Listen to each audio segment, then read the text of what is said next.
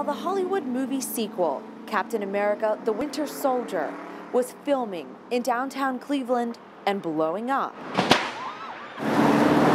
drivers from the west side were giving up.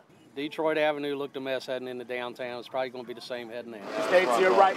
Stay to your right lane. Gridlock that even a superhero couldn't handle. All the traffic is slow and it's all backed up. I mean, what do you expect? It's going to be a long 2 weeks. Not even Captain America can save us. Traffic on the first day of the West Shoreway shutdown, and Skyfox captured tens of thousands of drivers in detours and delays. I can't deny it. Rush hour ran approximately an hour and 15 minutes long.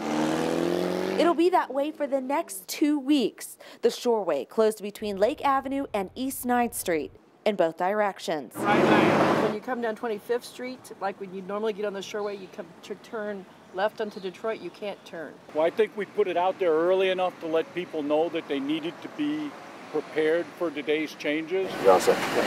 Now, the West Shoreway is not completely closed. There is a small stretch, and I do mean small, that is open. That is from the West 49th Street to Edgewater Park and Whiskey Island, and it's open in both directions. I drove this once already to make sure I wouldn't have a problem. On top of that, other roads remain closed for filming, so getting in and out of downtown from the west side for the next 2 weeks will be tricky. Want to try Lorraine Avenue. Our whole goal today and our whole goal tomorrow and our whole goal in traffic is to at least keep people moving as much as possible. I-90, you're backed up into... In Cleveland, Melissa Reed, Fox 8 News.